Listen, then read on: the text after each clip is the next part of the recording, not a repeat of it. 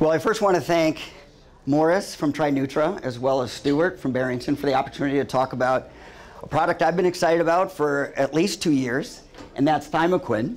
And hopefully after the next 20 minutes, if you're not excited already about the product, hopefully you'll see why we consider ThymoQuin the gold standard of black seed oil. Black seed is also known as Nigella sativa, as well as black cumin. Since we only have 20 minutes, I want to follow an outline today. We'll take a brief look at the history behind black seed oil. We'll take a look at what is ThymoQuin, as well as why ThymoQuin, because composition matters, and also bioavailability. Then we'll take a look at the clinical data behind ThymoQuin, and then lastly, we'll look at some of the product development aspects of ThymoQuin. So first, the history behind black seed oil. It goes back over 3,000 years where it's been used as a spice, as well as used traditionally for a variety of disorders. It goes back to even 1300 BC, was found in King Tut's tomb, and was also used by Nefertiti as well as Cleopatra for maintaining their beauty. It's also referred to in the Bible as black cumin in Isaiah 28. That was written in approximately 700 BC. And in Islam, there's a belief that the spice can prevent or cure any malady or disorder except for death. So you can see that there's a big belief behind this product that's been used traditionally to treat a variety of disorders, including respiratory problems such as asthma, bronchitis, different types of pain, different types of GI issues, as well as hypertension and even fatigue. Even some of the scientific articles that have come out, like some of these review articles, have even included in their title, panacea seed, Nigella. Nigella sativa, a miracle herb. So you can see that even in the scientific realm, they've even given a certain bit of notoriety to this herb.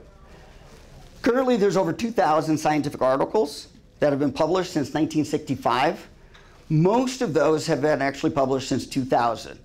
In 2000, there was less than 25 articles being published in the scientific journals annually. Now, it's over 250, so a tenfold increase. Because of all that research, there is a very good understanding as to how black seed oil can benefit the human body. And we're not going to go into detail about any of this. We don't have time to go into it, but it's there for you to take a look at. But all these benefits on the outside in this figure basically are because of 4 primary functions. And those primary functions of black seed oil are its function as an antioxidant, a potent anti-inflammatory, and it is an immune modulator, and apoptosis, which is programmed cell death. And then if you look all the way around, you can see pretty much every one of the 10 systems in the human body are benefited by black seed oil. And I'm going to add one additional function here, which is its anti-aging. And if you take a look, AMPK, most of you are probably familiar with, this is that molecule that we want to increase in the human body to stimulate regeneration, DNA repair. It's what it gets increased in fasting and intermittent fasting and exercise. So that's one. Also increases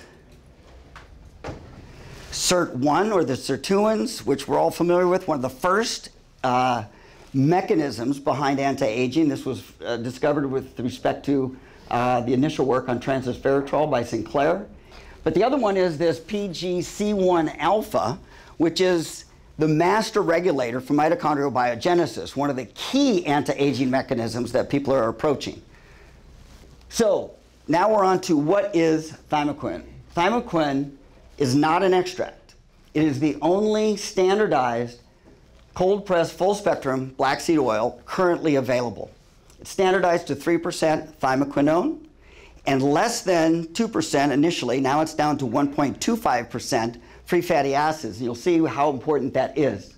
Compare that to other oils that typically have less than 1% thymoquinone and, very importantly, 7 to 50% free fatty acids, and that plays a big role.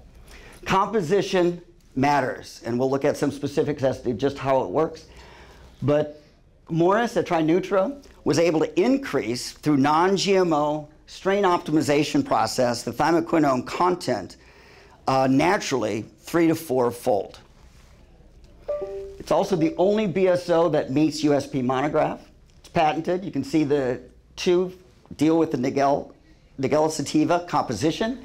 Then this next one talks about the composition comprising thymoquinone and omega-3 fatty acids. So if you're looking for a way to differentiate your omega-3 fatty acid product, great combinations with thymoquinone, because then you have a patented product, and then you also, as we'll show a little bit later, a synergistic product as well. And this last one is method for treatment of microbial overgrowth, imbalance, and infections. Thymoquin is also highly bioavailable. It's also been shown to be synergistic with omega-3, vitamin D, astaxanthin, lutein, beta-carotene, and even CBD. It's also been shown to be clinically effective per 2 clinical trials, which we'll look at in just a few minutes. Now, why thymoquin? It's very unique in its composition. In this case, composition matters very much. We want high amount of thymoquinone, TQ, and low amount of free fatty acids. Here you can take a look on the left, thymoquin, which is the 3% TQ. At that time, it was 1.8% free fatty acids. As I mentioned, it's lower than that now. The bar, the higher the bar, the greater the anti-inflammatory effects. You can see that thymoquin has a 10 times greater bioactivity compared to a product that has the same amount of thymoquinone, but a high amount of free fatty acid. And that free fatty acid is directly proportional. The more free fatty acid you have, the greater the reduction, in this case, in its anti-inflammatory effects. That's why composition matters. This next slide looks at its antifungal effect. M. furfur over there on the left is a skin bacteria that can cause a variety of skin disorders. Again, the higher the bar, the greater the anti-inflammatory activity. You can see here, thymoquin right here, high TQ, low free fatty acid, high activity. If you take a look at on the left here, you have low TQ and low free fatty acid, low activity. Take a look here, high TQ, but also high free fatty acid, low activity. So both are needed, and that's why the composition does matter. Not only with respect to just composition matters and bioactivity, but there also is the consistency of that composition. That's why the standardization is so important, because consistent composition gives consistent results. Here's more visual.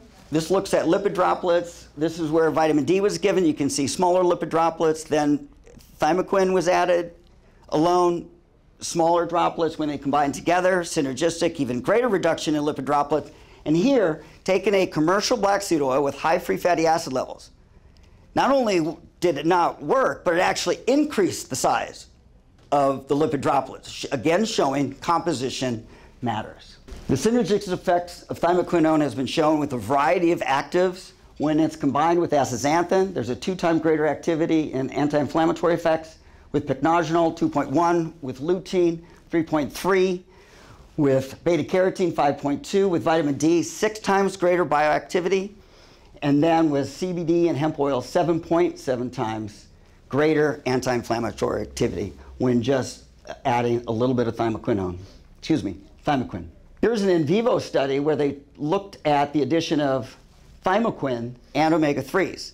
As you can see, when the animals are lean, they have a high amount of UCP. UCP1 is one of those enzymes that gets rid of excess calories as heat, so we want a lot around. That's why the lean mice have a lot of it around. That's what helps them maintain their leanness. When these mice were fed a high-fat diet, they lost almost their ability to express this gene.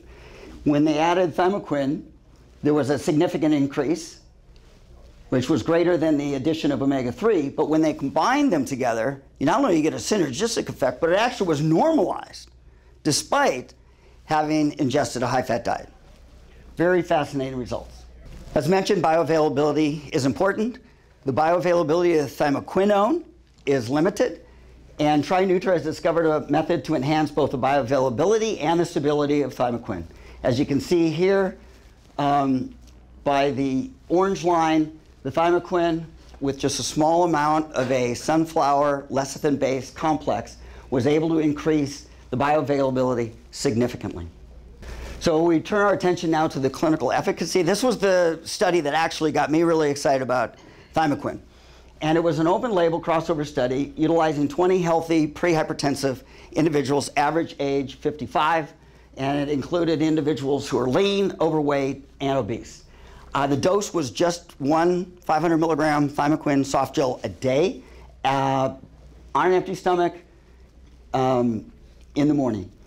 And the study was published in Food Science, Nutrition, and Research. So the overall results, 16 and 11-point drop in systolic and diastolic blood pressure. Very impressive results. We'll put those into perspective in just a little bit. But they started out at 143.5. Systolic blood pressure, we're down to 127.3.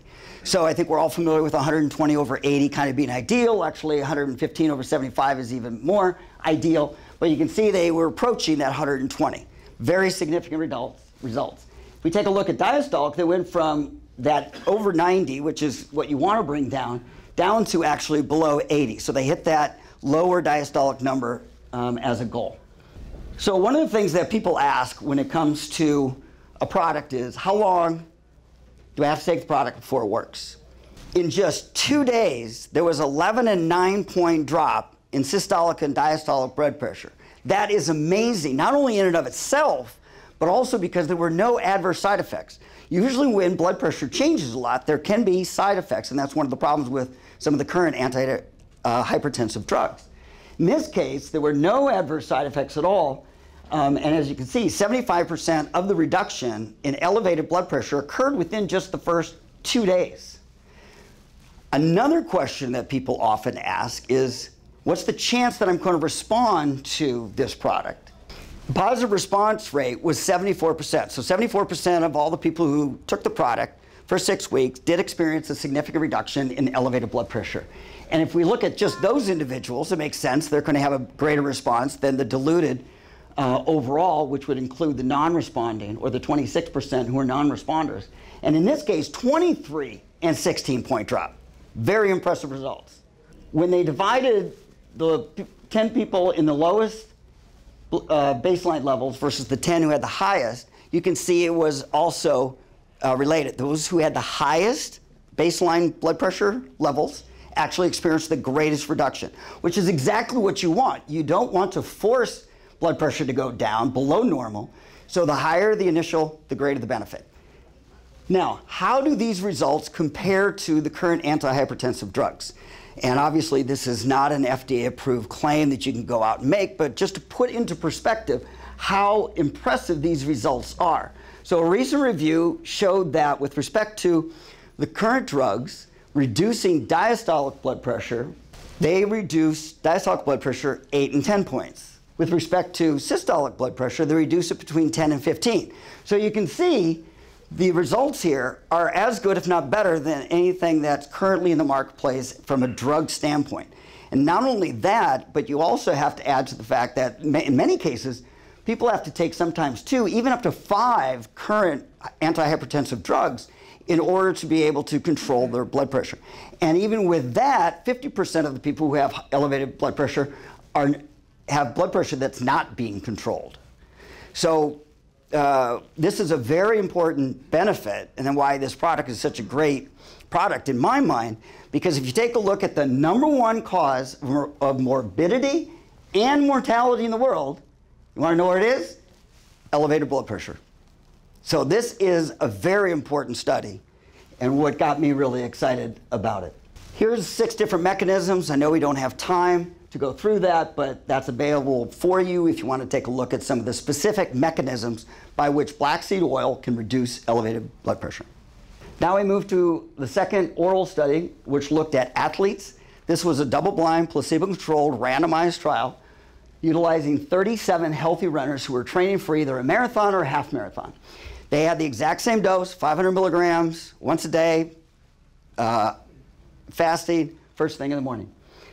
They were given it for 4 weeks, 3 weeks before a marathon and a half marathon, and then 1 week after. And this is a very well-defined model for stress, because they're basically volunteering their body to stress themselves for this race, and it's a known risk factor that when they go through this kind of intensity training, there's an increased risk for upper respiratory tract infections. And so that's what this study that was published in Food Science, Nutrition, and Research in 2022 was looking at. That was the primary outcome. And as you can see, there was a 62% reduction, which was significant compared to placebo with respect to reducing upper respiratory tract complaints. One of the mechanisms might be because of this 44% reduction in plasma cortisol levels, or the primary stress hormone in our body. There was 11% improvement in this case. The lower the score, the greater the increase in mood that was found in those individuals who were taking ThymoQuin versus placebo, which you can see there was no change. And then very interestingly, next slide please, it had an effect on the microbiome. When ThymoQuin was given for 4 weeks, they found that there was this 8% significant increase in microbiome composite score, as well as a 66% increase in Streptococcus thermophilus, which is one of the primary bacteria that is used to make yogurt, so a probiotic in this case. We move from the oral studies to the topical, and there are 2 studies here that we're going to take a quick look at. The product is not, for a topical application, is known as BeautyQuin, not ThymoQuin.